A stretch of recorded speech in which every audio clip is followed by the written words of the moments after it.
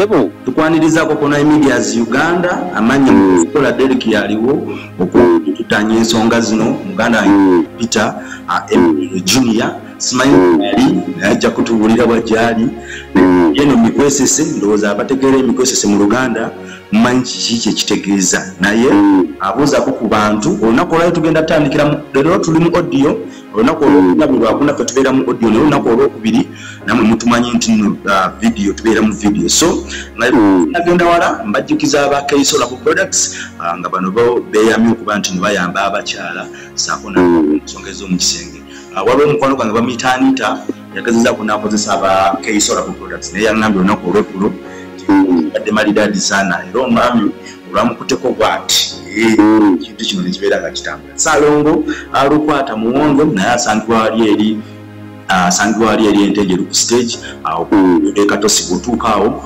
wakunamba zolaba ku screen ekintu kino kijja kuba kitambula saako waliwo eri kampuni gye wangamba bakita bata East Prime Film Production Company. East Prime Film Production erigo wena yeetaaga okuba nti nno oyiga we bakwata okuzannya tulina ebintu bingi mu abaagala okwakitinga okola biki muganda ngo Salongo Capital ekintu kino nakijja kuba akimaliriza asako naye mutasokola airport pickup erigwe nkuba kyeyali eyo naye nga munange tomanya ani agenda kujja ku kisaawe tesokola airport pickup nayo weri tuyina emmotoka nyingi nnyo nze okuŋŋamba nenjagala munvugireko muri muzini nayo tujja kujja ku kisaawe Entebbe nze nga njagala kunvugirako mu nkoni era njagamba Kankaka Capital asobolesewo okumpa ku nkoni ye awo then ekintu kitambule buza ku bantu ate tutandikira mbalamusizza nnyo mwenna abatuwagidde akaseera konna nkukabirako okubeera mu mikwesese gye weekwese kubanga tewakubadde balifuze bubisibu ebinakutuusa ate kwekweka mu mikutu nze nno okubira olunaku olwaleero gyensonga lwaki abantu bagambe kulabika ndi mu nnimiro nnima kubanga kati fe abalimi ekizeni kasita olabayo kakuba okulondoola kizeni bwenampitako sinabati nkoze bubiso gyendi eno mukasana ntulya ku bikajja eno bwe tulima anti Ssaabasajja agambye enkumbi terimba tekitugaana ate kuweereza ggwanga kubanga ebyobukulembeze bino birowoozo bikulwa mu mutwe n'obwagazi bw'olina eri okuteeseza eggwanga sikiwa nti nno bino byennima naalyagadde bijjemu olutalo abantu banyonoonera emmere nawulira Museveni bwe yali alwana waliwo abaamuwanga emmere ate yange tandika ejjuwa bayeekera abaana bange gye baaliridde so ndi mu nnimiro nnima naye tekitugaana kweyongerayo na nsonga ziganyula ggwanga lyaffe ssebo ogenda tumirako ani then tutandikirawo watero toyina ndowooza nti nno Ssaabasajja Kabaka w'Obwakabaka bwa Buganda onono ng'ayise buufu wange wange tabuuka wa musota tebusongwamu lunwe oyo omwana wa Muteesa ye mukulembeze wano mu Buganda akulembedde kuno kwe tulima emmere eri mu ggwanga Buganda bakubiriza ati Omutanda ate mu myaka egy'obuto gy'alina twebaza nnyo mwenna abawagidde emisinde egy'amazaalibwa ge ate nenyongera okulabula abasamwasamwa n'ebigambo Kabaka teyalabisa olwakino Kabaka teyalabisa olwakino batugenda mulwadde we bagambye abantu ebyo nabyo ebyobulwadde abali Emmengo baali badde nga balina engeri gye babikwatako kubanga obulwadde obutakoma obulwadde obwo obutakoma bweraliikiriza Omuganda abawa ddembe naye aboogerayogera bebogerayogera oli bwakuwa ensonga nti Omutanda agenze kebera bulamu bwe ate gwe n'oyagala mbwabeerewo mu misinde tegeeza Abaganda mubeeremu ensa kubanga Ssaabasajja Kabaka takakatibwako buli mukolo kujjanga alina okugubeerako emikolo giri esatu gyokka egikakata ku Ssaabasajja Kabaka muno nga mwe muli amatikkira singa kabadde matikkira ageye kennyini alina okubeerawo tebasobola kubanga batuuzaawo muntu mulala ate ono akiikiridde Kabaka okumutikkira nedda mbadde manyi bayinza okutuuzaawo mayiga awo oba owambye ensi era wetukiraba tumanyi gy'abeera tunaamulinda tumubuuza akajijijijiwa ebibuuzo lwaki yeteeka mu ntebe so omukolo ogwokubiri ogukakatibwa ku Ssaabasajja Kabaka kwe kuggulawo olukiiko erino nga Paalamenti yaffe ate ogwokusatu okukwasa oba okutulaga Katikkiro oba okukwasa Ddamula Katikkiro kabaka w'ebweru yenna gw'aba alonze egyo emikolo gikolebwa ye kennyini Ssebuufu bwange kati ntera okulaba abavubuka abataawo nga bagamba kabaka tiyazze bakulu omutanda emikolo egimukakatibwako egyo nga bwe ngibagambye n'emitono egy'ennono nisibagambye nti musamwasamwa n'ebigambo naye mwali badde nga kabaka affe mumuleka ne mulema kwongerezaako bigambo bya social media singa tekubaako singa tabaawo kumatikkira oba singa taggulawo olukiiko okugulawo olukiiko oba singa si yabaawo okukwasa Ddamula gyegyo emikolo gyatadelegatinga nga ye kennyini ye mu buntu bwe ng'omuntu yalina okubeerako so wano twebaza nnyo abakitegedde naye ne twongera okubuulirira ate abaganda abanaabuuka n'okubambira bako n'okubuukira Ssaabasajja Kabaka waffe mukitegeere nti ebisigadde wa ddembe okubikola nga bw'asiimye okujjako ebyo bisatu bye mbabuuliddeko ssebo olunaku luno olwaleero agenda atambula ku bintu bingi alabyawo nga bbala mwavaayo n'ayogera bwe yagambye nti nno abana abasibe banno be baasiba nti pulezidenti Robert Kyagulanyi Ssentamu nti ezo bizinensi ze bwe yavuddeyo n'agamba naye ate Bobiwine mukwanukula bbalamu ye yamugambye nti eziba nga kale bizinensi zange abantu banuupu be mwakwata kale mubate bizinensi zigwe mutegereza tuyina tugenda kwogera nakolayoko jjo ku channel yaffe ya Media Choice television wadde ogera ku gundi eya URA omusolo ogwo mungi naye ojja kukoonako ku katono asaako ne Mpuga Kyagaanidde ddala omuwadde eddoozi omuyinja kitinze buli ddagala lyonna ly'omanyi oba olijjawa wuyo kati kimanyi we tunatuukira olwokubiri ojja kuba gy'oli eyo ku ttale olina eddagala ddala lyoleese okugezaamu okujjanjaba naye maama omuladdewo Sseba Kyagaanye okuba nti ebisozi omukuba akyalina amampaati ag'ekika ekyawaggulu so akulabika n'Empuga ku interview gy'abadde akola olunaku luno olwaleero wali mu television emanyiddwa nga Nabasa NBS we tukiza wali eri mu Luzungu yayogedde ku nsonga nnyingi nnyo ez'obukulembeze mu Nuupu n'agamba n'okugamba nti no Bobiwine ye talina buyinza kumugobanga deputy the president waneno mu kutalaaga Buganda saako n'ebintu bingi nnyo n'agamba nti no akaseera ke boolekedde akaseera kakambwe nnyo naye ye talina buzibu talina mbwa yonna nakusomeraku wano kamu 234 then nze nkyemanyi tutandikirawo n'ensonga semasonga so nagamba unfortunately we seem to be focused on the next election but not organizing for the next election kiba kitegeeza nti Nuupu yo efokasinze nnyo ku election ejja naye tebali organized kutuuka mu election ey'omwaka 2026 yagaseeko Not my party itself hasn't formed into an organization. We have never left our formation stages to take the party to a second stage of performance. A party is a national asset and a public good. You can't use it to satisfy your ego. The action you take must take in consideration of the stakeholders. The stakeholders will be tutamanyi oba Mpuga ne Bwanika ne Ssebwonna betamanyi. No, being a younger party, there are a lot of forces attacking back and forth. And I get the sense that my president is caught up in this kind of forces. He can't even into knowing where these forces are pulling from. Akasembayo then okubaganya ebirozo ku nsonga ezo yagambye kanoko ekadira. I know the party constitution. I know the powers of the president. The president has powers over 13 things. Suspending a vice president is not one of them. Tutandikira.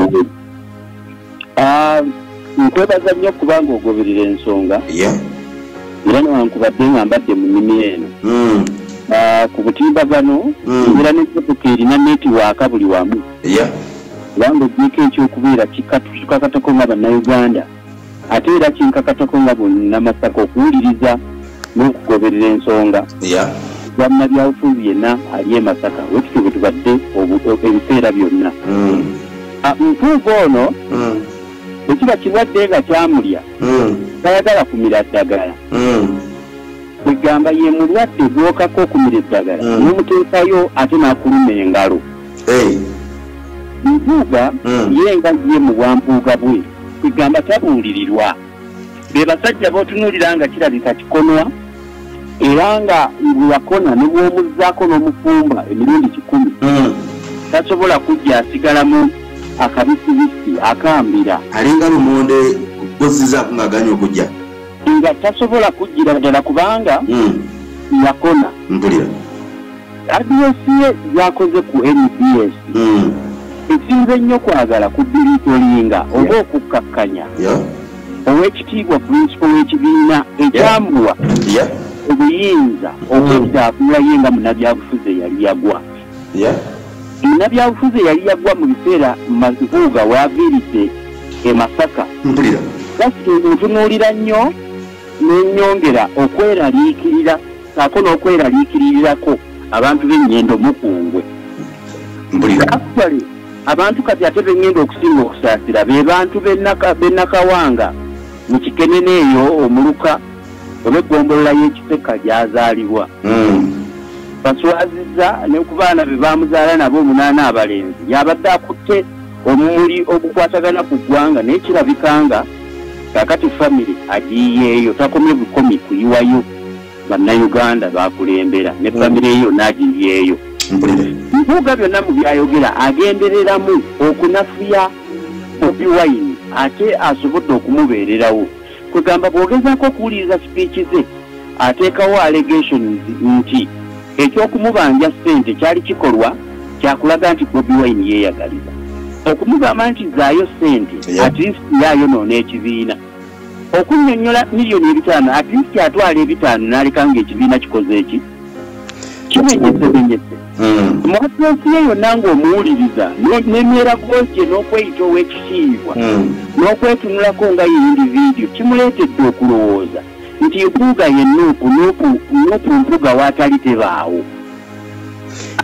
Ayina engeri gy'ayogeramu ebigambo nga sinatuuka na ku byayogedde nga kwegamba bw'obiteekako omulaka tebiriimu nsonga ya ssimba gy'osobola kwesibako n'ogamba nti omusajja ono alina ky'ayogedde. Ye muntu bw'onaagamba nti edda mu kyalo ewaffe Masaka eyo nga naye musajja yazaalibwa Masaka twabanga ne rediyo z'amanda naye nga rediyo y'amanda eyo bw'otatega bulungi ey'okunyoola noobu ng'onyoola okutereeza rediyo ya Kyabasa naye nga bw'ogiteeka mu makkati awo esigala eyogera naye ng'esaala busaazi naye nga byeyogera tokola ki tobiwulira. Kati Mpuuga atuuse ku ddaala ly'okusaala n'abakuba platform asaala busaazi ebintu by'asaala olw'okuba alina amanda ga ssente tebiriimu nnyo nsa. Otunuulira ebigambo byonna byayogedde byonna nga bw'obinteereddewo wano alaga nti nno Bobiwine okumugoba kyali kikolwa nti nno kya buntu nga bw'amwogerako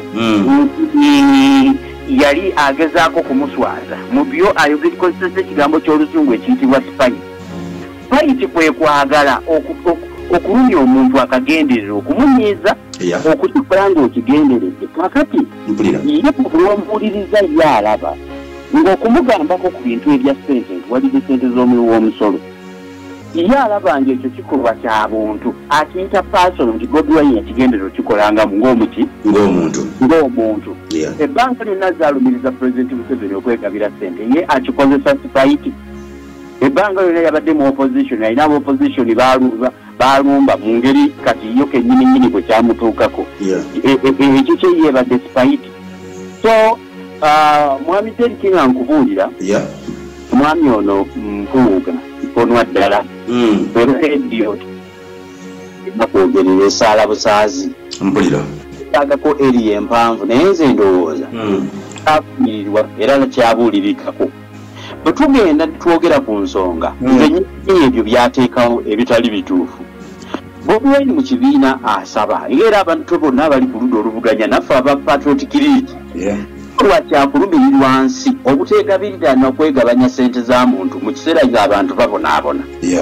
Mu nsi yonna yonna bw'okigeraageranya ebitongole byonna ebya gavumenti ebiseno saako n'okubonyaabonya abantu mu nsi yonna Mpuga gwe yeeyisa kubanga nantabuulirwa weefudde nampulira zibi togambwako kwegamba gwe namuwulidde awo bw'oba wagobere namuwulira emabegakaawo nga agamba owekitiibwa leader of opposition yamuddira mu bigere namugamba nti Bobiwine gw'oli nayo namunungu ogimanyi ngimanyi akasolo ako kannamunungu akanamunungu ako oba mu luzungu akasolo kewaliise porcupine kyekisolo ekirina amaggwa ku mubiri gwakyo ng'era wegendereza nnyo kireka kigasudde tosobola kutambulira wekikola ki wekiri omuzungu ayitibwa Debbie Ellis yawandiika ekitabo How to Hug a Porcupine. How to hug kwegamba mu lulimi olugonvugonvu nti owootya akafumito porcupine akasolo akajjudde amaggwa okawootya haaga akawulira gundi oyo ani Sydney asome ku katabo akalabe engeri yohandolinga mu Bobiwine buli kigambo kyalifaalingako gwe bugezaako kyegendereza kiri targeted not at ebizibu ebiri mu eggwanga kiri targeted at tarnishing a name of an individual. Which individual eyamwagaliza ebbanga ddene which individual yamuwa amasanyalaze g'okuwangula akalulu oyo individual ye gwe yeesibako nti yiye ekibiina abantu babiri abasinga omunyiiza agamba yatandika ekibiina era gundi abadde amubuuza wano munamoya Simon Kagwanjala amugamba nti ekibiina kyali olina waliwo kita NY oba biki NURP National Unity Reconciliation Development Party kati namugamba nti nno wekyavaawo then ekifuuka nupu kati namugamba kumanyi wa nupu gye yava nagamba kasa nawe story yonayonayo ogimanyi tinatandikawo nupu nze nyini kakati okutandika n'obutatandika ekibiina tekibeerawo nga tekirina mukulembeze ampulira bw'otandika ekibiina nsaba Mpuga akkirize nti buli kintu kibaako omutwe nange Kankaka gusobola genda mu maka ge n'empaayo biragiro ebibiina by'obufuzi byefaananyirizaako structures kubanga at the smallest at the micro level of leadership omuntu okutandika okukulembera obulungi otandikira kulaba ku family byonna bifo bya bukulembeze kati ne popular argument kwani yatandika kibiina of course tumanyi nti n'ekibiina NUP Bobiwine ono yamuleeta bulesi mu kibiina ekibiina ekyo kyaliwo era enkola ya Bobiwine nga tanabona kufuula kibiina yali yitibwa people power aleme kutuyita ate bajjega batajjukira Bobiwine yatandika kye bayita ekisinde nga kya people power okufiitinga mu kibiina kye bayita NUP tekitegeeza nti nno kyali kimukakatako already yalina movement yamuwanguza akalulu k'obwa MP nga tanabona kutuuka kwesimba kuwa president nsuubira Bobiwine yepushinga n'awangula akalulu awo ne landslide victory ate n'akalulu ako tekaaliwo mu bululu wabula eyaliko yamala kuvaako baamala mujjako mpulira mu makkati n'agenda n'awangula akalulu landslide victory. Are we trying to say that Bobiwine yali Mpuga yamuyambako okubeera nga amusimbawo? Mpuga si yatandika ekigambo people power kyafiitinga bufiitinzi mu institution empya eyaweebwayo olw'okuba nti nno mu byobufuzi walina okwesimbawo under multi party but as I think Bobiwine lwe yakikola Bobiwine intention ye nga ye yali political amaze okwepushinga naye ng'anoonya wapushingiramu banne abalala bayingire parliament under an umbrella organization. I think yengo omuntu already yali alaze signs kyasobola okuwangula obululu Bobiwine bwe yaligenze mu constituency mwe yali n'abeerayo nga member wa parliament yalisobodde okwewanguza akalulu but for a bigger cause n'abantu nga Mpuga babeereko ekintu kye bafuna. Bobiwine yasalawo n'agamba kanoonye an umbrella where all my people who are supporting me who are pushing me who have been there nga ngobi byofuzi bwe basobola okufiitinga ne bayitamu era he beat FDC he beat DP he beat Jema everyone n'asobola oku-initiating ekintu Mpuga mwe basobola okuyitira. So this allegation mbu yatandika ekibiina is fake is akikozesanga just kweteekawo oku Uganda kwe tuyita okweteekawo. So ne bwaneteekawo ffe beeteekawo our memories are not short tujjukira buli kimu ekikoze ekibaddewo ekyo kyo tukijja even how tukimulekereye ng'omuntu okwetuuma kubanga ekintu kya people power is even embedded in the constitution. The power belongs to the people. That's the sloganization, that's the sloganizing ono gyagamba mbu ekibiina it's not about sloganizing from international politics. Yali awuliddeko mu America ekigambo I have a dream even that statement, I have a dream, they are jikola. Nakati chat trending amunzi yonna. Yeah, wechiri. Politics is about organization, not about the so-called structures. Yes, agamba okufitting am structures atubulire. President Museveni we yali agenda yalina abantu bameka. Nakati kuganya mu film abatasobola kutegibwa abatasobola kusoma biwandiiko oba kusoma katabo nga mustard seed. Agenda alabe film bayita 27 guns. It is known that President Museveni okutuuka mu buyinza bino Mpuga byayita structures Museveni yabirina. Akujidde myaka ana. So abantu okwesiba ku bintu ebitakola basobole okumalamu bannaabwe ekitiibwa nkola yabannabyabufuzi basindika abalya ssente ate abatalina lugendo. Kubanga omuntu batoyina lugendo nga goli satisfied muwulidde awo ng'akubiriza mbu NUP kirabika abakulembeze baba bali satisfied nti bamativu newewe batuuse kati balimiringa okusigala awo nga bwe bakola gye bali mu history ya Mpuga atubulire when has of what political importance has he been to Uganda. Nasoka Bobiwine ku political scene. Bobiwine ng'akyeri akyali eri ayimba azimba maka awasa. So byonna byonna Mpuga byali mu kulumiza kati Bobiwine was a rich man before coming to politics.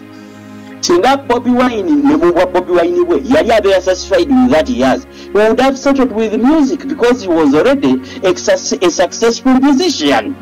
Nze wagira kibiina kya NUP naye abantu baleme kudisinga haso za abantu. Naye waffe gye kiri osanga omuntu ng'agamba muhoozi oyo kitaawe yamupromotinga really oyo kitaawe yamupromotinga magye. Have you seen the general struggle through his ranks? Omanyi abantu bakyali locked in the past mbu omuntu okumuwa obwajje yasookanga kwata ffumu n'akuba chief effumu kati amagye ga bitabo calculations and having yourself to be pushed to strategic military positions. Omuntu asobola okwepushinga kibaguma Bobiwine kati ne waffe gye kiri nti omuntu adisinga haso y'omuntu okutuuka we yeetuusiza general ali mu myaka 5 babagamba nti no sente zimukozesa za mu musolo zimunoona kujimukola nga birthday simanya ngatambula luddawa nti mukozesa sente za mu musolo.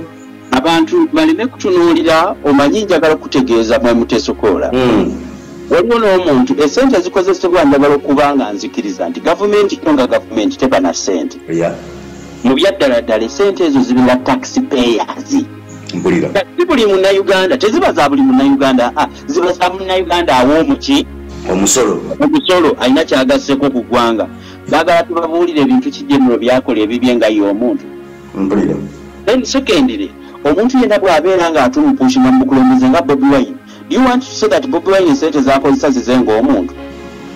Structures abantu abatembeeta omuntu n'okumuwagira bamuteerawo embeera nga batoola ku katono akaabwe ke bafuna n'ebyo ebintu bye balaba kituuza omuntu okugenda n'acelebrating a birthday. Olaba wano n'omwana wa second asobola okucelebrating a birthday. Why does it General Muhoozi was celebrating a birthday w'ekiki kiba kifuuse kyanjawulo? Abantu abagaba amamotoka ezo nazo bakwata ku za gavumenti gicelebrating amu ndala nnyo eyaffe si ya common man nti mukerecha kumacha muyira amazzi mutegeka bisaawe mutegeka koza beyi and you think General Muhoozi is a small man mugaba kutegeeza mugaba muchere kuva wa uhuru ensi buli omwe mutwalira ku ddaala kw'abakola ki abali mpulira. General waffe is a military general. He has climbed his ranks to where he is now the commander in chief. And I think even if he retires from the army now, ayina akasiima kasobola omulabirira ne waba teyeetaaze kubanga ayina sente zakwatako ez'omuwa omusolo ku bintu byakoze asobola okwerabirira. Ate famire ye mwava mulimu omusajja omukulu ono nga yakulembedde eggwanga emyaka gy'alina gye mububalira ensanvu abamu ne mugamba nti agisussa namu kye mugamba tasobodde kulunda nti nsobola kulamala kulabirira baana be nakubakolera birthday. Ate nga yatugamba buli mwezi afuna miliyoni 3. Anti miliyoni 3 gwe musaala gwafunidde emyaka 4. They were not a economics. I think I did teach economics. The president once taught economics. As we saving over to work meza we were some state house. Okulemyaka na singa tukuwa milioni ya asatu kubalemiaka milioni 3 za afro kubalemiaka no bato ina kyokozemu. Kisoboka. So ebyo bintu byakuwayiriza n'olwekyo mu Mpuga byayogera nti Bobiwine was already a successful citizen. Yeah. As an individual, he only provided himself for a bigger cause. niye waya asobola okubeera on a bigger cause. So ezo zaali badde nani issues nga tudiscuss nga bwe kiri ku Bobiwine nga bwe kiri ku Muhoozi nga bwe kiri ku bantu abasobodde okuvaayo bano abakudde abatasobodde kwakivinga muntu byasobola kwakivinga beefuula abategeera ennyo nga bayita mu bye bayita structures really omuntu ayina structures bwe tugenda mu history buli kibiina ky'ebyobufuzi kibeera ne face buli season y'ebyobufuzi ebeera ne face of a season. In this case, Abambatirugamba, face of a revolution, this is the old generation versus the young generation. And the faces of the young generation is the opposition under Kyagulanyi, is the pushing of a patriotic agenda under General Muhoozi. Those are the two faces on the current scene. The old abantu betutaddemu essuubi okulaba nga they wash away from the old gene kubanga abakadde ne wenaagaanirawo Katonda yateekawo akasaawa bakaddiwa era bamanya batukufuuka siinaero ne bw'aba ataliwo ku nsi naye ng'ebiri ku nsi takyabitegeera newankubadde kwali nti nsaba okukikutegeeza n'olwekyo Mpuga is musajja omu ku bantu benaakalaba bannamasaka abatasiima. Si musajja musiimu ekyokubiri mwonoonyi ye nga ye bulikyalaba kyo talinawo history yonna yakubaako kintu kyatereeza. So ebyo byexperience ze n'ebyokugamba mbu ye mu kibiina ayagala bazimbe structures. Buli nsi erimu omuntu ayagala okweremeza mu buyinza. Buli lwogezaako okwefuula kagezi mu nnyo wandike structures omwo mwennyini yamwakkubira. President Museveni, the current situation, musajja mukulu asinga ne Uganda obadde okimanyi? Uganda n'emyaka ntukuza independence ya myaka emeka.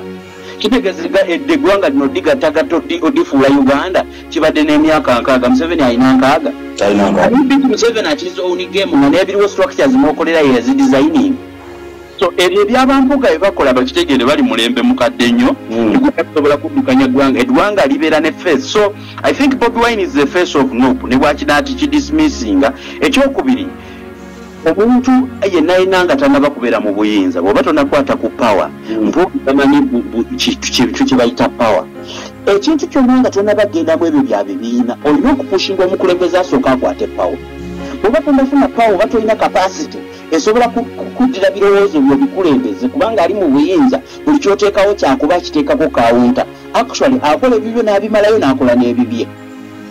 Ndowooza nfunye bulungi.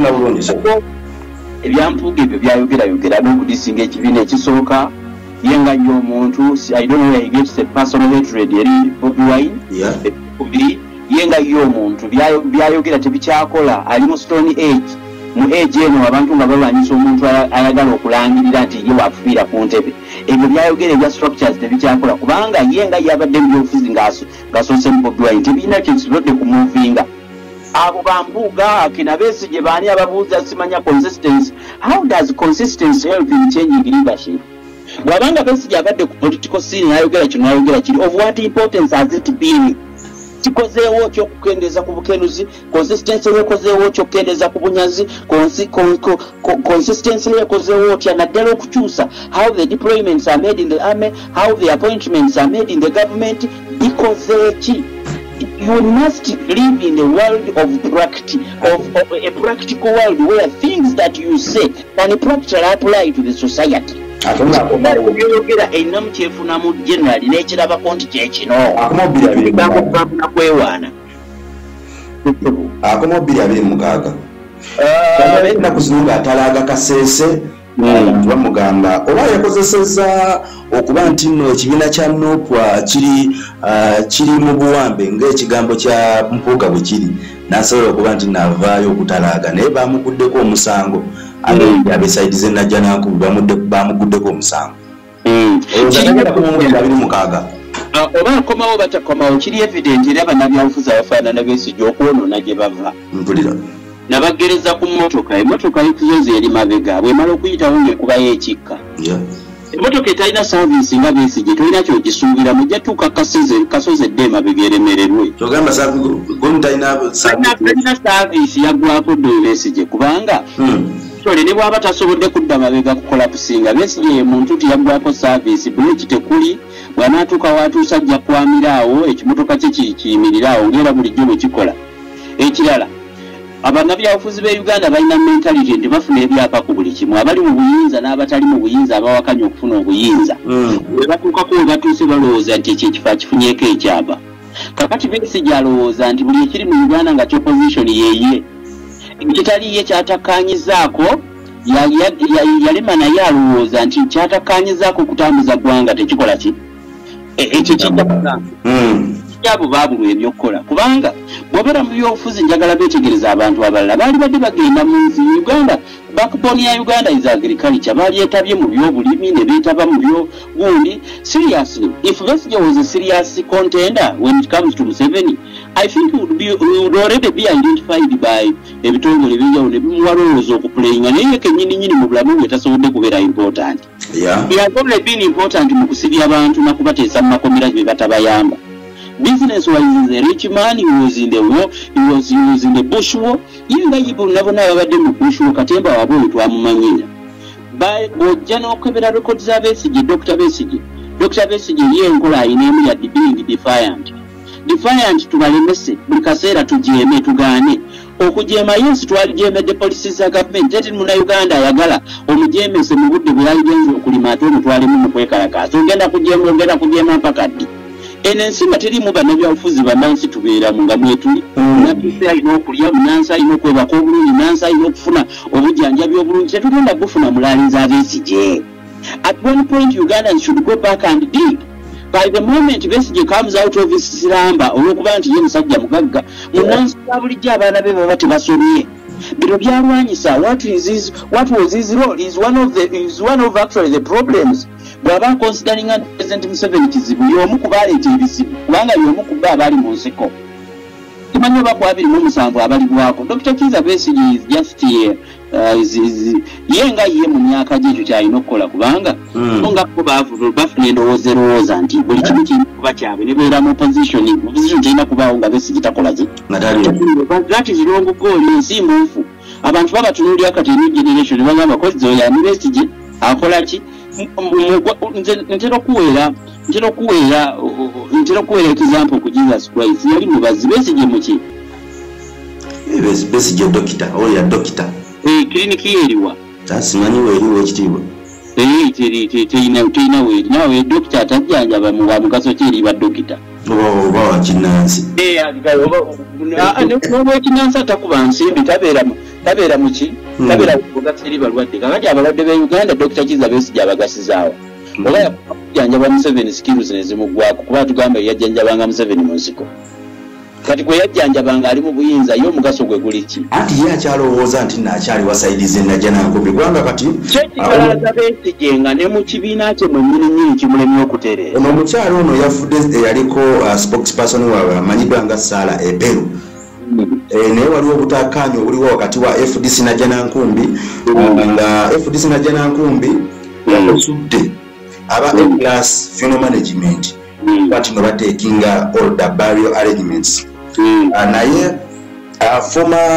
naye ate Katonga side on booking a rhino funeral service between two of them never sortinga nebaga ntino kati we are under one umbrella jetino kumove bana genda mu ebyo bakola FIFA abana kubitunyiza mpulira n'owulira nti akabiina akatalina jadde bwe kabadde kalina ssente z'okusaasaanya bwezi kyo bazijjawa mpulira kati bwe nkugamba nti nno be bamu ku bali enkwe n'ogenda okufuna ssente mu kirabo ogerwako osobola okumpakanya olutalo lwa piraawo lwabwe kasita omu akwata ku kifinga tebannaba kutuuka kulya nnyama olwa munnengalo neekentera ati omunaku wa bulijjo gwe basimisa akakumbi ne bamuteekayo ne beesonda essanda lwakudda nti mwe gye muli mu byobufuzi by'okusambalasambala mutuuse n'okukayanira funeral services omuntu mulowooza what does it mean to the local man really ebyo ebitongole byabwe bateekawo bitongole byabwe byakufuna ssente z'abazungu kuliiramu ssente bo bali mwerebera ogenda okulima n'okukola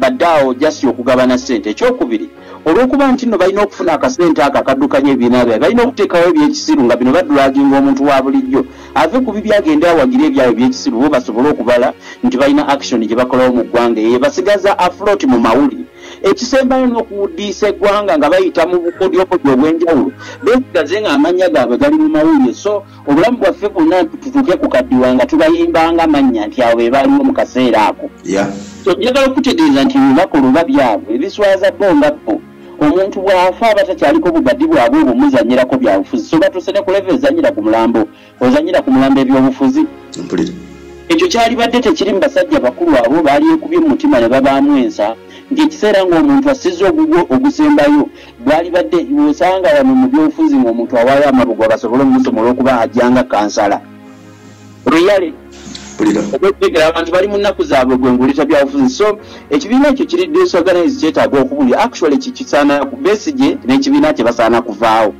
singa badde balina engeri ebibiina by'obufuzi ne bituuka ne byexpire nga nze ndininga license abo sitaali bawadde kubanga tebabadde any impact. They have no political impact, they have no economic impact. Actually, their economic impact is negative.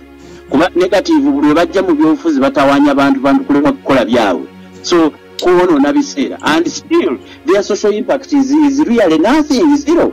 They were there before, they are still here and they are doing nothing. Siba bala Nnyo mulamu era sobola kubesibako abo bo nga bina kyabwe kyagwa bo kenyini tebalina strategy plan zebanyaza kweyuza just kanira sente ne mu parliament gye balina majority kati Kyagulanyi alinayo majority straight Aganye bamaliko biseera abo bakuyisa budde. At the end of the day we are trained and we are different. I will not wake up tomorrow to be Kyagulanyi. And Kyagulanyi will not wake up tomorrow to be Matthias Mpuga. We are different and our roles are complementary, not competitive. Nebaza nnyo Mpuga okola statement eyo newankubadde nga amagezi g'okutegeera ebyobufuzi takyagalina. Yebale oba ajazzeyo ewaabwe ne bamubuulira amagezi g'obufuzi akyagalina. Gamugwamu ate newankubadde nga Kyagulanyi yali abaddeko kamuwa amuzzeemu olwedde gaali gamuvaako dda. Mpuga yayawukana dda n'abantu era bw'aba ayagala okukimanya yeebuuze ku bantu abazze bakola ebyakadingo nga byakola yeebuuze ku Professor Gilbert Bukenya ne bwe tugenda mu industries zino ez'endala yeebuuze ku bayimbi abaagezaako okwerijja mu kyerijjamu ategeere. Bino my friend Mutesokola bino tebikwatagana ku kwogera nnyo na kusoma na kwambala kooti etukula. Bino bikwatagana ku maanyi g'abantu, the people power. The people who install you at a given position have the right and liberties to question you ng'olina ky'okoze ekitansa.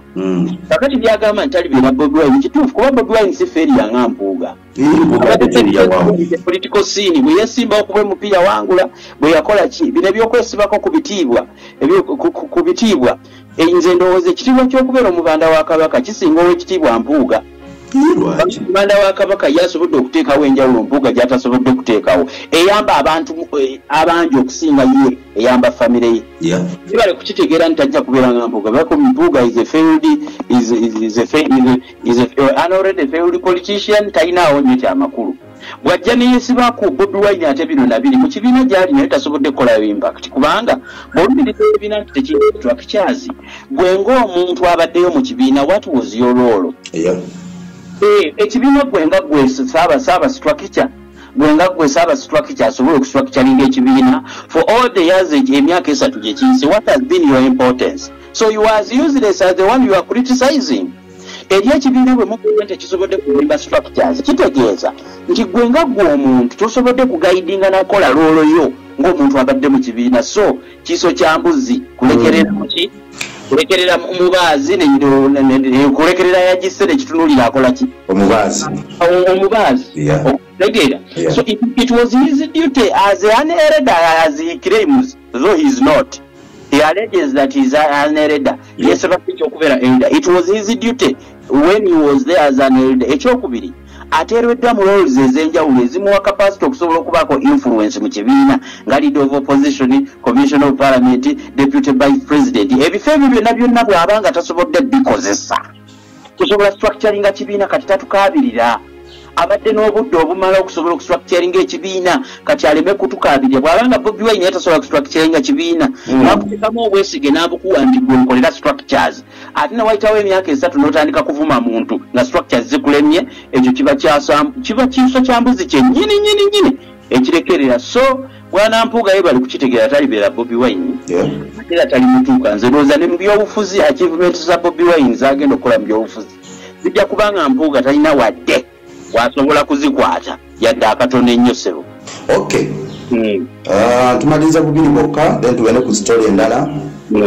On reconciliation, as long as individuals realize their mistake, it's up to them to climb down the high horse and acknowledge this was badly handled. Once that is done, my reaction subsequently will be from my heart to make choices whether I am able to carry on or not. Mpuga bw'aba ayogera ayogera ssebo authoritatively ng'alina kyali ennyo. Kwegamba bw'owuliriza Mpuga obanga owuliriza oba nannyini nsi alina ekifaananyi kye yeesiiga ky'atali ate bw'atakirealizinga nti takiri the earlier the better. Yanaakoma okwewulira n'okwerowoozaako n'okweteekawo jjajja okukoma okwogera ebintu ebitajjansa ng'aswala eri abategeevu. Mpuga bw'aba ayogera akulowoozesa nti nno okumugamba okuzzayo $5,000,000 Bobiwine yakola nsobi. Kwegamba bw'aba ayogera agamba nti bwe banaalializinga nti ensonga eno bagikwata bubi. Lwaki ye Mpuga ye talowooza nti no ye yagikwata bubi? Lwaki era bali be balina okukitegeera nti ensonga bagikwata bubi? Mpuga bamwetondere alyoka abatwale maaso kiki kwegamba oliza akasajja kono nga koogera oyinza okulowooza obake kannannyini nsi sincerely omusajja alina engeri gy'ayogeramu nga bw'oba owuliriza nga luyala omutwe gwo guli upright olabira ddala bala abasajja abakazi abaloga abaabeeranga eyo mu kyalo n'omuyitako ng'ogenda okusoma n'akontrola n'agamba tajja kumalako ya holding future yo. Kwegamba Mpuga kankuzeeyo nkurifaalinge ku example gye yawa Joel Ssenyonyi. Mu kitabo kyawa Joel Ssenyonyi How to Hug a Porcupine, yawa Joel Ssenyonyi amagezi nti bw'obanga owahaga namunungu gye bayita Bobiwine weegendereze. N'ekitabo kyennyini kye yasoma teyasobola kukitegeera. Ekitabo ekyo ezimu ku lessons ezirimu kwe kuyigiriza ggwe nga ggwe, morals ezirimu ggwe nga ggwe okurealizinga mistake zo singa obeera ng'ogikoze. Ekyokubiri omulamu oguli mu kitabo ekyo kwe kutekinga responsibility okutwala obuvunaanyizibwa bw'ensobi gy'oba akoze oleme kujejjako giwaayira balala. Bobiwine si ye yegenda mu kakiiko beewe service awards yamugamba nti zinaabuula values z'ekibiina. Okwo kuba butatekinga responsibility ya nsobi iyo n'oyagala ogejjeko olumiriza abalala. N'ekitabo kyennyini kye yasoma teyasobola kupiikinga miramu egyo acknowledging a mistake. Era ekitabo kyennyini ekyo How to Hug a Porcupine kikugamba nti bw'obanga okoze ensobi take it as an initiative to apologize and apologize sincerely. Apologize and apologize sincerely. Change your negative thought, improve self-esteem, and seek help when you are needed. When you need the help. Muche yennyini yalibadde yeebulirira ku bigambo ebyo. Alina engeri gy'ayogera n'olowooza ye mutuufu. N'engeri gy'ayogera n'olowooza nti no ye nannyini oba ye nannyini ki? Nsobola okubuuza Mathias Mpuga. All these arise from your misbehavior. Mathias Mpuga obutaba na mpisa kyekintu ekisooka. Discipline is the most important nga tonna tutwala mu birala. Olina okuba n'empisa ezikuyamba okuwa abakulu b'ekitiibwa, ekyo kimu. Ekyokubiri olina okuba n'obuvumu obutegeera nti ku mulundi ogusoose newankubadde mu politics temulimu win naye mu bulamu bwa bulijjo si buli kaseera nti gwe olina okuwangula. Mu bulamu bwa bulijjo bwe kiri Mathias Mpuga alina okubeeramu akamutegeeza nti ku luno yakola ensobi. Bw'amala okukola ensobi to own up agambe nti nze nagikola. Aleme kwejjako nsobi egiteeka ku famire ya musajja, aleme kujjako nsobi egiteeka ku musajja, aleme kujjako nsobi egiteeka ku executive oba National Executive Council eya NUP. Yali ensobi yiye kubanga olukiiko lwagabana ssente abantu ze baalaba obubi terwatuula kavule si gye lwatuula. So the key areas where Mpuga should reflect on are one is to own up. Kiriza nakola ensobi kubanga ffena tugimanyi yakolebwa ate tewajeegaana. Kiriza naye kikyamulemye kwe to stomach the mistake agiyingize mu lubuto lw'amanye nti yiye nga muntu si ya kibiina si ya muntu nga Bobiwine si ya family ya Bobiwine si ya kibiina nga Nnyo si ya Buganda si ya Bukatuliki alemedde okutegeera ensobi kati yeekwasa birala ekirala yeetonde ate yeetonde ng'akijja ku ntobo ya mutima gwe apologizing sincerely wabula bw'owulira ayogera agamba mbwawo bwe banaalaba nti ensonga eno bagikwata bubi olwo lwe naalaba ekiddako mu mutwe gannywa Mpuga agenda kuzzaako ki Mpuga failed politician baleme basajja bano kwewa bitiibwa bibatali as a teacher njagala Mathias Mpuga ategere let me educate this young man this mature man as a teacher mukusomesa bwe baba bakusomesa obusomesa gye yasomera Makerere nange gye nasomera bakugamba nti bw'oba oyagala okusomesa abayizi bakwate bulungi assume a student is a tabula rasa kitegeeza empty blackboard nti omwana bw'oyingira mu kibiina toyawulayawulamu nti ono mugezi ono musiru bonna batwale nti byogenda okusomesa tebalina kye babimanyiiko. It was the duty of ye yerowooza nti ye musomesa okuyingira MUP n'assume nga bagenda okusomesa tebalina n'atandika okubawandiikira byalina kusomesa. Number 2, if you a teacher newankubadde oli mugezi nnyo kikkakatako okola kye bayita lesson plan and scheme of work. Scheme of work oba abimanyi oba tabimanyi oba yabisomo batakyabijjukira. Scheme of work. What would a very clever teacher, why would a very clever teacher be required by the Ministry of Education to prepare a scheme of work and a lesson plan? Simanyi lwaki simanyi omusajja ono bw'aba musomesa olwo bujja kumuyambako. Ekisembayo, once you change the negative thought, already omutwe gwe guli negative, already omutwe gwe gumulowoozesa nti ye kyakola kyekituufu. Bw'atasobole kutegeera nti kyakola tekiri in the will of the people abaamuteeka mu bukulembeze n'obwa MUP ajja bufiirwa mu kalulu akaddako ayinza obutadda. Bw'atakiteekemu era nze ndowooza bw'aba yeetaaga buyambi ng'alina obusungu obw'enjawulo nga bwe tumulaba ne mu meeting Bobiwine gye bwe yagenza okupresentinga alternative budget yalabiseeyo. Bw'aba ayogera akugamba mbu akyali musunguwavu naye muntu, yes katugambe byonna byayogera biraga alina personal vendetta, alina obusungu obw'obuntu eri omuntu. Let me assume Bobiwine yagenze mu parliament gyo nga bwe yagenze nga tomulinaako obusungu bwabwe.